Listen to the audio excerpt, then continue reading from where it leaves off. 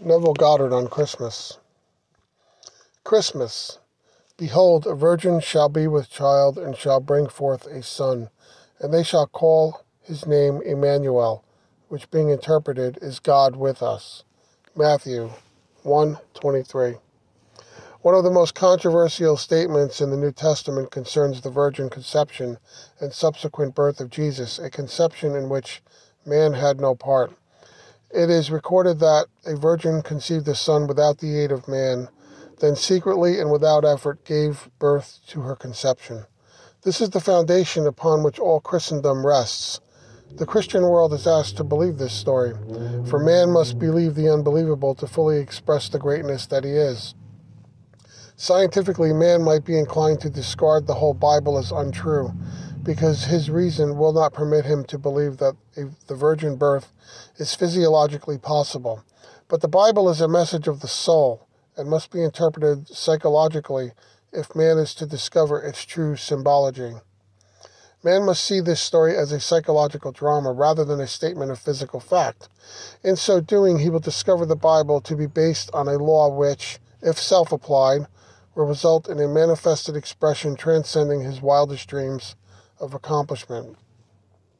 To apply this law of self-expression, man must be schooled in the belief and disciplined to stand upon the platform that all things are possible to God. All things are possible to God is found in Matthew, Mark, Luke, and Acts.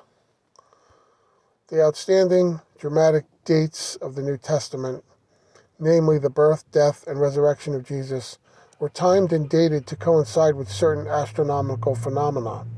The mystics who recorded the story noticed that at certain seasons of the year, beneficial changes on earth coincided with astronomical changes above. In writing this psychological drama, they have personified the story of the soul as the biography of man. Using these cosmic changes, they have marked the birth and resurrection of Jesus to convey that the same beneficial changes take place psychologically in the consciousness of man as he follows the law. Even to those who fail to understand it, the story of Christmas is one of the most beautiful stories ever told. When unfolded in the light of its mystic symbology, it is revealed as the true birth of every manifestation in the world. This virgin birth is recorded as having taken place on December 25th, or as certain secret societies celebrate it, on Christmas Eve at midnight of December 24th. Mystics established this date to mark the birth of Jesus because it was in keeping with the great earthly benefits this astronomical change signifies. The astronomical observations which prompted the authors of this drama to use these dates were all made in the northern hemisphere. So from an astronomical point of view, the reverse would be true if seen from the southern latitudes. However, this story was recorded in the north and therefore was based on northern observation. Man very early discovered that the sun played a most important part in his life, that without the sun, physical life as he knew it could not be. So these most important dates in the story of the life of Jesus are based upon the position of the sun as seen from the earth in the northern latitude. After the sun reaches its highest point in the heavens in June, it gradually falls southward, taking with it the life of the plant world, so that by December almost all of nature has been stilled. Should the sun continue to fall southward, all nature would be stilled unto death. However, on December 25th, the sun begins its great move northward, bringing with it the promise of salvation and life anew for the world. Each day as the sun rises higher in the heavens, man gains confidence in being saved from death by cold and starvation, for he knows that as it moves northward and crosses the equator, all nature will rise again, will be resurrected from its long winter sleep. Our day is measured from midnight to midnight, and since the visible day begins in the east and ends in the west, the ancients said the day was born of that constellation which occupied the eastern horizon at midnight. On Christmas Eve, or midnight of December 24th, the constellation Virgo is rising on the eastern horizon. So it is recorded that the Son and Savior of the world was born of a virgin. It is also recorded that this Virgin Mother was traveling through the night, that she stopped at an inn and was given the only available room among the animals, and there in a manger, where the animals fed, the shepherds found the Holy Child. The animals with whom the Holy Virgin was lodged are the holy animals of the zodiac. There in that constantly moving circle of astronomical animals stands the Holy Mother, Virgo, and there you will see her every midnight of December 24th, standing on the eastern horizon as the Son and Savior of the world starts his journey northward.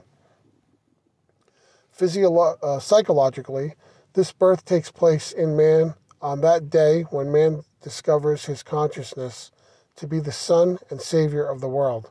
When man knows the significance of this mystical statement, I am the light of the world, which is found in Matthew and John, he will realize that his I am, or consciousness, is the sun of his life, which sun radiates images upon the screen of space. These images are in the likeness of that which he, as man, is conscious of being. Thus, qualities and attributes which appear to move upon the screen of this world are really projections of this light from within himself.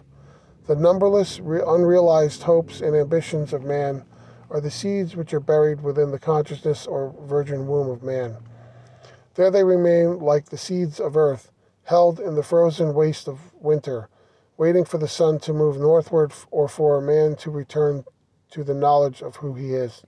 In returning, he moves northward through recognition of his true self by claiming, I am the light of the world. When man discovers his consciousness or I am to be God, the Savior of the world, he will be as the sun in its northern passage. All hidden urges and ambitions will then be warmed and stimulated into birth by this knowledge of his true self. He will claim that he is which heretofore he hoped to be. Without the aid of any man, he will define himself as that which he desires to express. He will discover that his I am is the Virgin conceiving without the aid of man, that all conceptions of himself, when felt and fixed in consciousness, will be embodied easily as living realities in this world. Man will one day realize that his whole drama takes place in his consciousness, that his unconditioned consciousness or I am is the Virgin Mary desiring to express that through this law of self-expression he defines himself as that which he desires to express, and that without the help or cooperation of anyone, he will express that which he has consciously claimed and defined himself as being.